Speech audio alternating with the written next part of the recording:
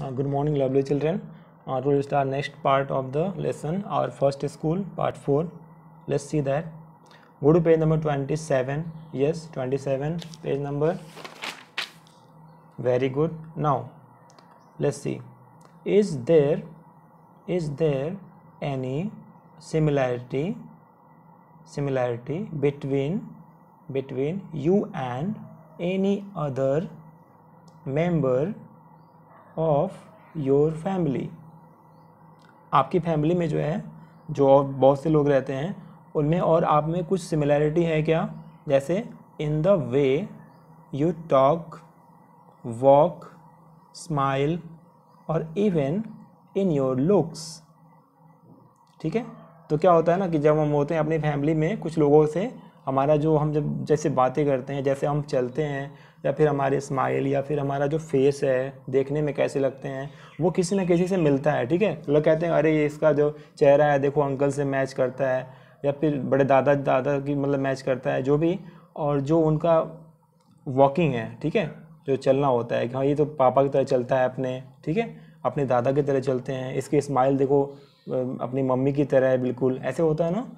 सो यहाँ पे भी आपको ये बताना है, ठीक है, विद हुम, किसके साथ और कैसे आप सिमिलर हैं. ठीक है, सो ये तो डिपेंड करता है, it's answer will be different. तो आप अपना खुद का आंसर अपने पेरेंट्स से, मम्मी या पापा से, या फिर जो भी आपके एल्डर हैं यहाँ पे घर पे, उनसे पूछ कर लिखिएगा. यहाँ जो आंसर है वो केवल आपके हिंट के लिए है, उसको भी आप लिख सकते हैं. ठीक है, अगर आपका आंसर डिफरेंट है तो अपना आंसर डिफरेंट लिखिएगा. ठीक है, okay. So let's see, we have I have written their number 1. Yes, my walking RESEMBLES resembles में लगता है WITH with my FATHER father. My walking resembles with my father. I walk in small steps. ठीक है, just like him. Okay, तो ये आपका answer हो गया number 1. Means my walking resemble, ऐसे लिख देना आप, with my father I walk in small steps just like him, मतलब अपने पापा की तरह धीरे धीरे चलते हैं, स्मॉल स्टेप्स में. ठीक है, ये आपका हो सकता है आंसर, या फिर डिफरेंट हो सकता है. एक और देखते हैं next. Yes, number 2. Yes, my voice resembles with my grandfather. My voice resembles with my grandfather. I talk in a soft voice. ठीक है, कुछ लोग जब बोलते हैं ना सॉफ्ट वॉइस लाइक हिम, ठीक है, तो कुछ लोग बोलते हैं तो उनकी आवाज़ जो है ना काफ़ी मैच करती है. हाँ यार इसकी आवाज़ देखो दादा की तरह लग रही है, इसकी आवाज़ देखो मतलब मामा की तरह लग रही है, ऐसे होता है ना. तेज लोग, कुछ लोग सॉफ्ट वॉइस में बोलते हैं, कुछ लोग काफ़ी ज़्यादा लाउड में बोलते हैं. ठीक है, चिल्लाने से आवाज़ आती है. सो ये हो गया आपका सेकेंड 1. ठीक है, my voice resembles with my grandfather. I talk in a soft voice like him. अगर आपके पास आंसर नहीं है तो आप ये दोनों आंसर लिख सकते हो. ठीक है, आंसर 1 आंसर 2 दोनों लिख सकते हो आप.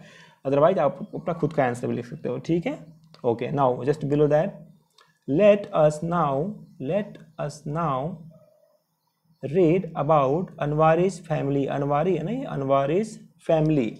ठीक है, the older members of अनवारिस family work as धोबीस. ठीक है, तो अनवारी फैमिली कोई है एक. ठीक है, इसमें जो है बड़े मेंबर्स क्या करते हैं, ये लोग धोबी का काम करते हैं. ठीक है, धोबी वाला मतलब वॉशरमैन की तरह काम करते हैं. All the like this. देखो पिक्चर आपने देखा, आपके बुक में ये पिक्चर होगा. ठीक है, ये यहाँ पे कपड़े धुल रहे हैं ना, वॉशरमैन की तरह ये काम करते हैं पूरी फैमिली मिलके. All the members. ठीक है, मेंबर्स, पेज नंबर 28 पे जाएंगे. अभी कहाँ जाना है, पेज नंबर 28. ठीक है, go to page number 28. All the members of the family lend a hand means हाथ बटाना. ठीक है, हाथ बटाते हैं.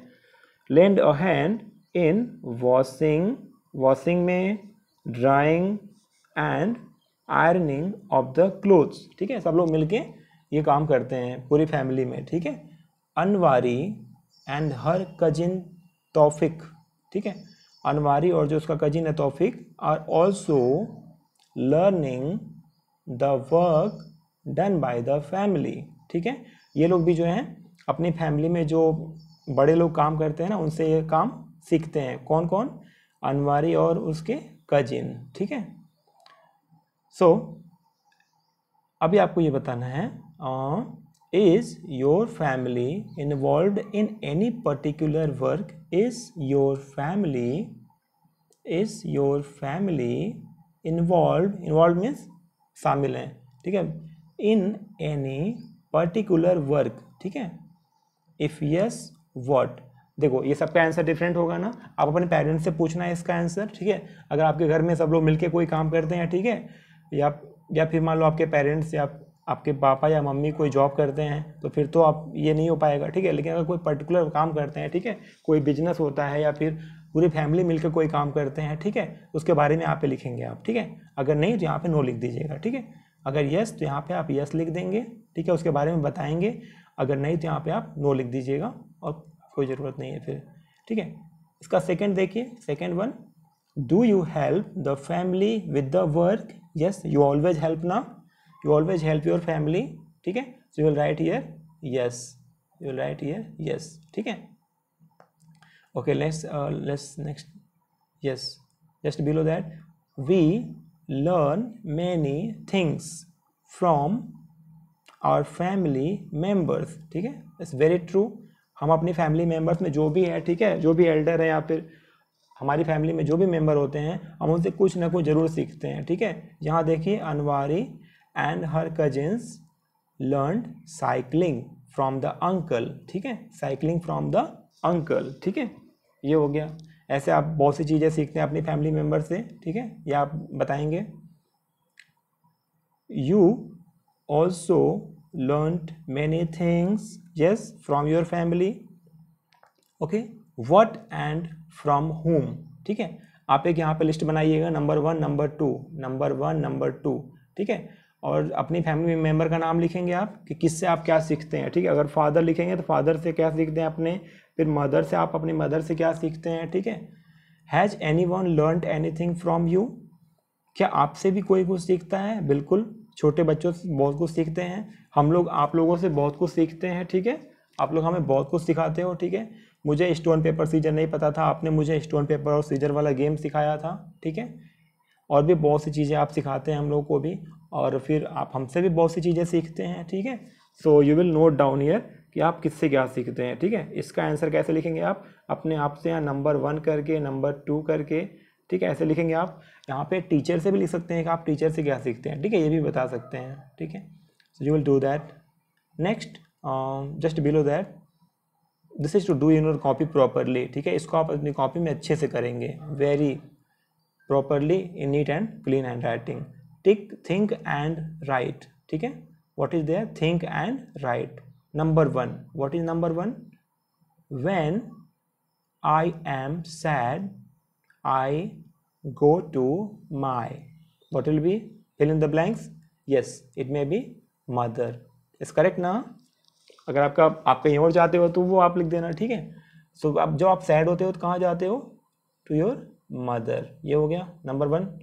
Second, when I want to know about the past, जब हम बहुत पुरानी बातों को जानना चाहते हैं, ठीक है, बहुत पहले की, जब हम यहाँ पे, जब हमारा बर्थ नहीं हुआ था या बहुत पहले की बात जानना चाहते हैं, तो कहाँ जाते हैं? आई गो टू माई, कहाँ जाएंगे आप? ग्रैंडफादर या फिर ग्रैंडमदर के पास, ठीक है।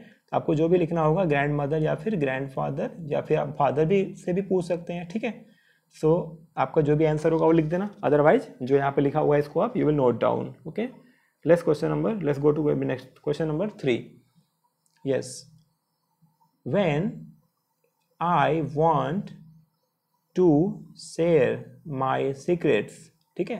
जब अपने सीक्रेट्स को आपको छुपाना होता है या बताना होता है, तो किससे बताते हो, किसके पास जाते हो? आई go to my, is it sister? Okay, then right sister here, okay, answer is sister. आप बड़े भैया को भी बता सकते हो, है ना। So it's depends on you. Now number 4, when I do something wrong. जब आप कुछ गलती करते हो ना, जब आपसे गलती हो जाती है या फिर आप जब कोई गलत काम करते हो ना, then I go to my father. Yes, अपने पापा को बता दो ना कि मुझसे ये गलती हो गई, एंड यू से सॉरी सॉरी, है ना। Okay, so you note down all this in your notebooks properly, ठीक है। Okay, thank you for today, will see next in next video.